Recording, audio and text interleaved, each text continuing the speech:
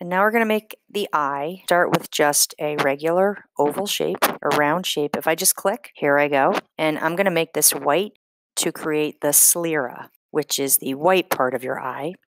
I could insert another oval and click and drag inside my shape. If I want to keep it perfectly circular, I need to hold the shift key down while I do this. And then this is going to be my iris, and I'll go with a green eye today. And then inside there, I want to add my pupil. So again, back to the oval tool. I'm using the corners of my cursor. So there's one eye, and I usually like to add a little sparkle to my eye and make one tiny little circle inside there. I'm going to make that white, and there I have one of my eyes. Now normally I would make one, click and drag across to copy and paste it, and then I have two identical looking eyes. I might want to make another copy. I'm going to grab all of this again, and then I'm going to deselect the sclera by holding down the shift key and clicking the white part. Now I can move just the inside. Maybe I want my eye to look like it's looking down. And then I would duplicate that eye to make it look like my character is looking down and to its right. You could also make your sclera oval shaped. I'm going to make that white again. And I'm going to hold my shift key down to click on these inside parts to copy and paste that. So I don't have to do that work all over again.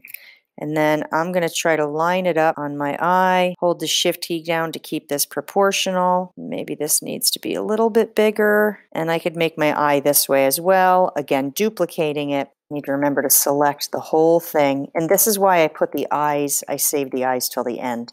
There are a lot of small parts here, and it gets harder to move these pieces around as I add more smaller pieces. So once I had the eyes that I wanted, regardless of what shape I use, I'm just going to move all of these off to the side for now. Ultimately, my eyes would move over. They would lie in the very center of my face.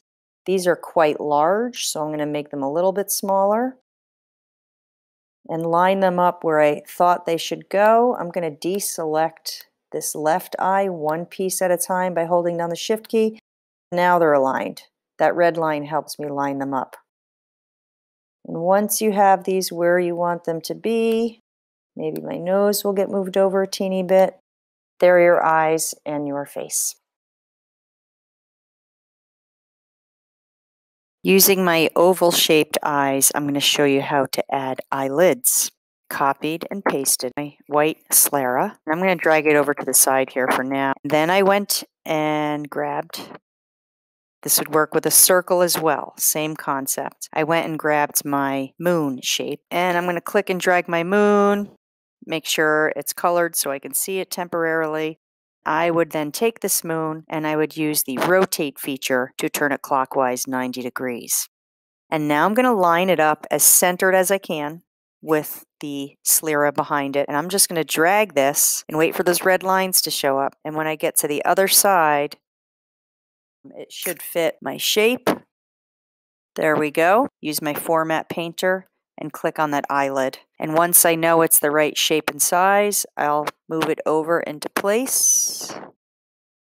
And then I would simply copy and paste that and put it over the other eye to make it look a little more realistic. Feel free to add eyelashes and have fun with this drawing.